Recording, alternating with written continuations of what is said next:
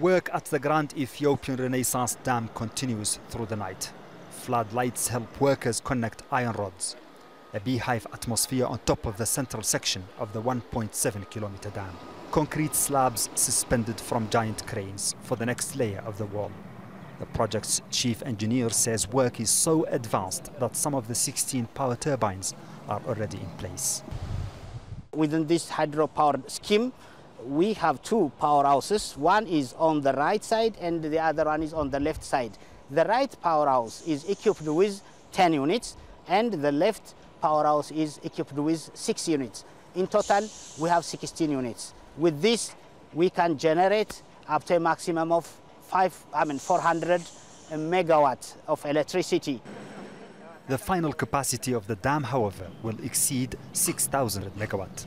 It will allow Ethiopia not only to satisfy its domestic needs in electric power, but also to become a major exporter of electricity to regions as far away as South Africa and Western Europe.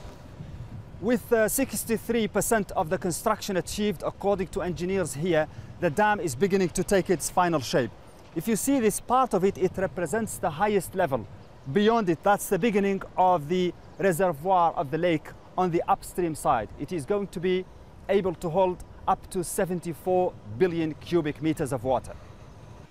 A 5-kilometer-long supplementary dam is being built to wall this side of the reservoir that will cover an area of 1,874 square kilometers. Despite the cost of the dam nearing $5 billion and the controversy around it, Ethiopia insists on completing it through its own means. Its next-door neighbor Sudan says it's happy with the project, saying it will preserve its share of the water that used to go to Egypt. But Egypt, the major downstream benefiter of the Nile water, is concerned the dam will affect its share of this vital resource.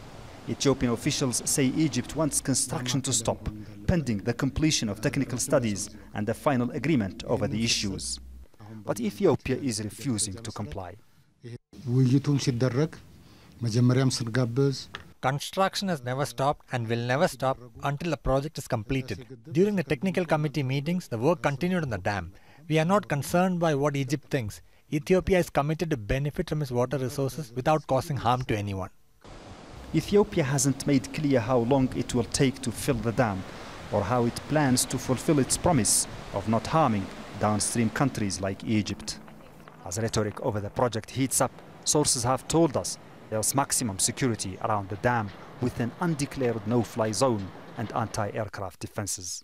There have been rumors on social media here in Ethiopia about possible airstrikes by Egypt to destroy the dam, all triggering fears that what could be Africa's most ambitious hydroelectric project could perhaps provoke a destructive conflict.